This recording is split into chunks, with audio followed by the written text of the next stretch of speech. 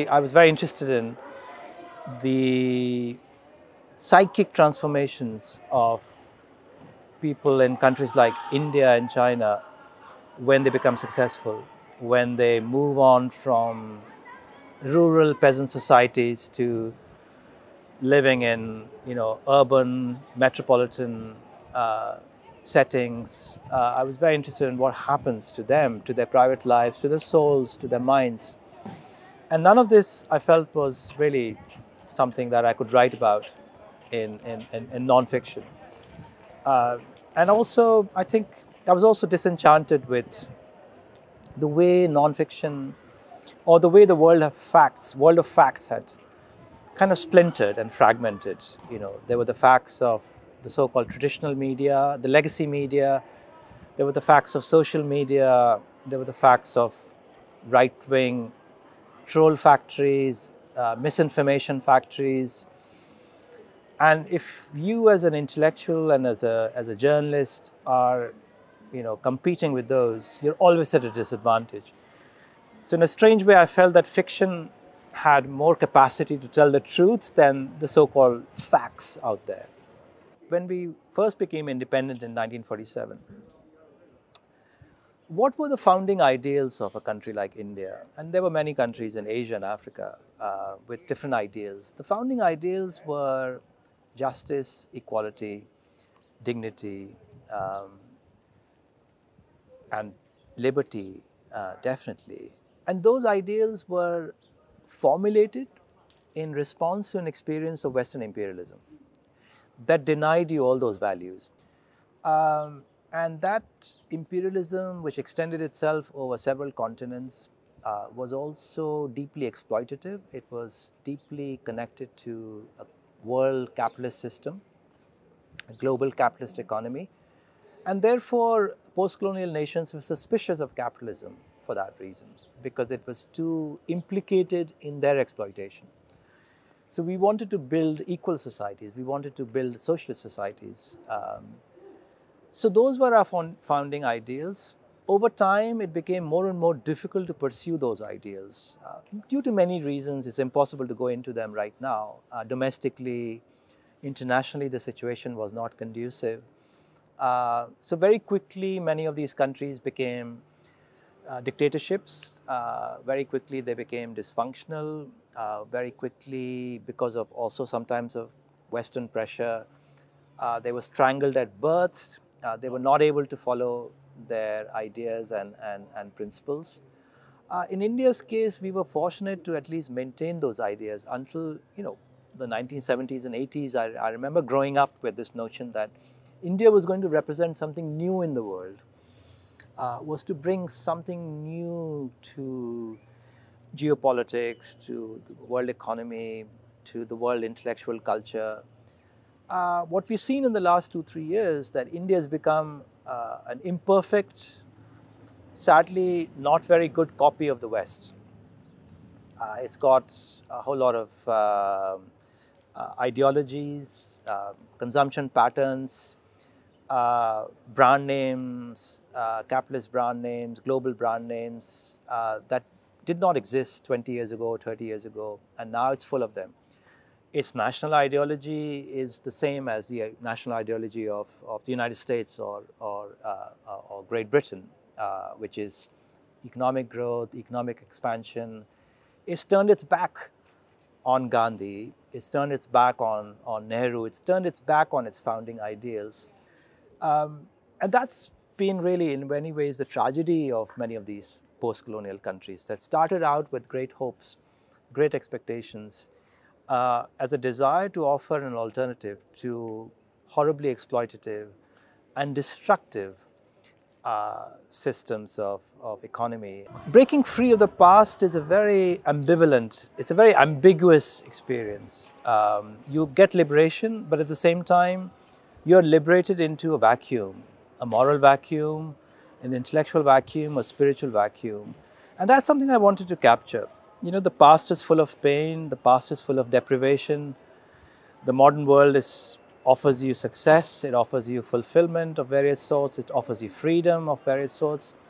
But at the same time, once you lose contact with everything that defined you, everything that gave you identity, everything that gave you dignity, and you find yourself in a new world, you find yourself disorientated, you find yourself struggling to create a new identity for yourself. The temptation to become modern, that's a temptation, that's the fundamental temptation for all of us who grow up in underdeveloped, poor societies, because modernity is your gateway to a better life, a more fulfilling life, and we spend all our lives, we spend all our energies trying to work towards that outcome, which is modernization, secularization.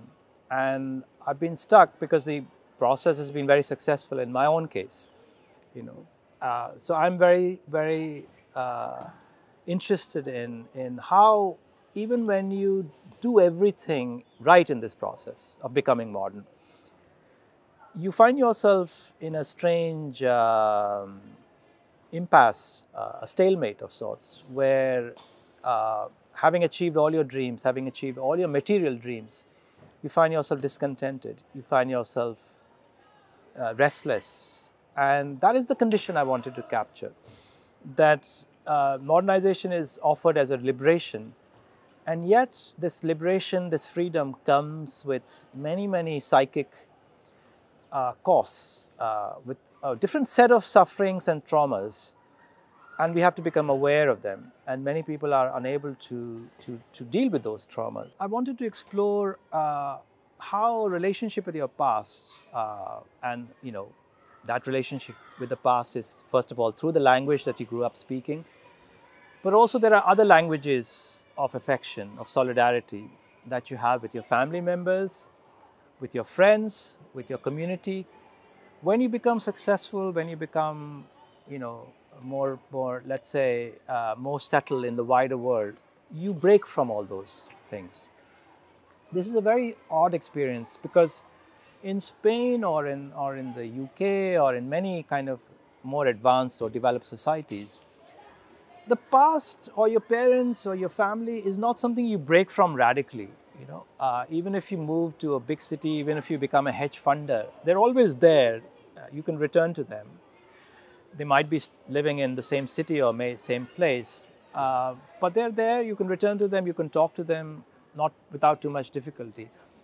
In India, there is a rupture. Returning home becomes more and more difficult, if not totally impossible. Home is constantly being transformed. You start speaking in English, you lose touch with your language. Your parents still speak in Hindi, your friends, old friends still speak the same languages. You have acquired a different worldview, they have the old worldviews. Sometimes the things they say reminds you of backwardness. And once you have embarked on the path of modernity, everything that belongs in the past starts to look like something backward. There's a scale of comparison there, that modernity is somehow better than tradition. So tradition starts to look to you like something you should stay away from. A language like English represents true otherness for us. People who've grown up in speaking Hindi or Urdu in India and Pakistan, English is a very remote and foreign language. Even though English is spoken all around in India, as you know, it's a very common language in India. But at a very deep emotional level, English remains a foreign language. I would say Spanish feels closer to me than English, because Spanish is full of Arabic words which I can identify or recognize, and there's a lot of Arabic in Urdu, so it's almost a kind of bridge language to the West. English doesn't have that same heritage, so it feels remote. And when you start conducting most of your life in a foreign language, then you're going to feel a degree of disorientation, definitely. It's one thing for people who've grown up in England or America of Indian origin, like the current Prime Minister of the UK, who's only spoken English. So he doesn't feel that rupture within himself. But all of us who've grown up in a different language feel that rupture.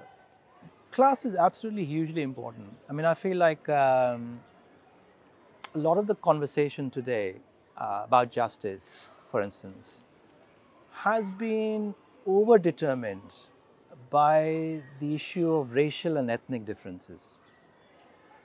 And that has obscured the very important issue of class. in a, and that I see very clearly when I see rich Indians, for instance, claiming victimhood when they are in Europe or when they are in America, and saying, look, we are the historical victims of imperialism and so on and so forth. And in many ways, they are actually the beneficiaries of an unjust system. I mean, what is often, when we play that kind of identity politics in the West, what we don't realize is the people who are claiming to be victims of racism or victims of imperialism are themselves beneficiaries of deeply hierarchical and unjust systems of social relations in the respective countries that they come from, or their parents came from, or their grandparents came from. So the one reason why they're claiming victimhood or they're claiming moral virtue through victimhood is because that's the prevailing discourse. And if you claim victimhood, there might be some reparations in the form of greater representation for you in professional fields here or in educational fields here, and so on and so forth. But that doesn't solve the problem of systemic injustice. That doesn't actually, a rich Indian getting promoted, becoming the Prime Minister of the United Kingdom is not going to solve the problem of the many, many poor Indians and Pakistanis living in Britain today. In fact, it's going to make the problem worse, because what is more important for the Indian Prime Minister is his class position. He's one of the richest people on earth. What we saw in the last 2 or 3 decades is that organic, embryonic connection between working class cultures and movements and political parties on the left was broken. The political parties became more and more metropolitan in their structures, in their representations, and in their worldviews, in their ideologies. And that has been the fatal disconnection that leaves the left today incapable of offering an alternative, because the metropolitan left signed up to these kinds of progressively liberal, economically right-wing causes. So let's have a market economy, let's have a new liberal economy, let's also have social liberalism, let's have full rights for homosexuals or for other minorities. They've come with these ideas because morally they feel that justice is more important than becoming wealthy. They feel that equality has a greater value than inequality. Very well intentioned, but at the same time, their experience doesn't really connect them to the lives of most people who are the natural constituency of the left. And so they feel themselves disconnected, and they, circulate among themselves. They create international, in a way, kind of solidarities, other people on social media. They tweet at each other, they retweet each other's posts. They talk about rights for minorities, for transgenders, for women, for every kind of minority. But because those causes are not connected to any organizations working, on the streets, in the factories, they become more and more abstract and virtual almost, And that is what we've seen today, is that we've seen a massive exodus of progressive energies into the virtual space. Whereas offices, factories, workers, they've been completely exposed to whoever exploits them. The far right is also, in a way, very welfare statist. In many countries, they're saying, "Oh, these new liberals destroyed the welfare state. Let's recreate it. And in order to recreate it, we have to get rid of the immigrants. They are the parasites on the welfare state." So it's just interesting how that works, because the metropolitan left also signed up to the project of shrinking the welfare state. We don't need it, privatization, marketization is going to take care of everything. So they created that opening too for the far right to come in and say to the working classes who were traditionally left, in France, in Italy, in England. I mean, the idea that the working classes will vote Tory was unthinkable, unimaginable. Once you embark on that path, then when frustration happens, which is often the case, then you become vulnerable to people who are telling you that there is a certain elite that is responsible for your frustration, that's for your anger. That's when the far right seizes opportunity. We've seen that again and again. We saw that in Germany when it started to modernize in the late 19th century. Whenever there was a setback, the right wing became more powerful. And in the end, a far right party and a movement took over the entire country. Something similar has happened in India. That it started off on this grandiose project, not a modest project, not like we're going to become a middle income country. China followed a very different trajectory. China never said we're going to be an international superpower. They said we're going to, be a self-sufficient and strong country. Today, of course, it speaks of, its power and glory. But for a very long time, they were very modest about their ambitions. They were like, let's get people educated. Let's give some primary health facilities to people. Let's create a workforce. In India, everything happened very differently. It embraced too quickly these notions of power and sort of expansion. But if you give people a reason to hate and identify the enemy, the person to hate, they're going to be with you for a very long time. This is what we're seeing with Trump today. Trump's main appeal to people is not that he's offering them any goods or anything positive. He's saying, I hate these people and you can hate them together with me. And I'm legitimizing your hatred. This is what he did when he was 4 years in power. Go after this person, go after that person. That is what the Hindu nationalists in India have very successfully done. Seduce people with the politics of hatred. But in most places, I think, the young are people who've experienced one shock after another. Again, I think it's really important to have an experience with the world that shapes your vision. And if you think about young people today, people in their 20s, what have they lived with all this time? They lived with, 9/11 was perhaps they were too young. They were too young to have experienced it, but financial crisis, Trump, the rise of the far right, one economic shock after another, war in Ukraine. The world kind of falling apart. Most importantly, the facts of climate change. That's for young generation is like a massive wake-up call. So with this experience, they can look at the world and see that it needs radical fixing. We need to really look at this and come up with solutions to this. Even this realization today is gone missing among so many older people. There are people, important politicians today in this country who are saying anyone who talks of climate change must be a communist. There are climate change deniers. Donald Trump was a denier. That generation is truly hopeless, I feel. So it's only the younger generation that has experienced this crisis that we are in today in a more intimate way. A generation that is facing a future that might be much, much worse than the present. A generation that feels truly motivated to act and to think to prevent that terrible future from being realized. I think there is hope there. It lies in the fact that they've realized that things are terrible. They could get much, much worse. We have to do something about it.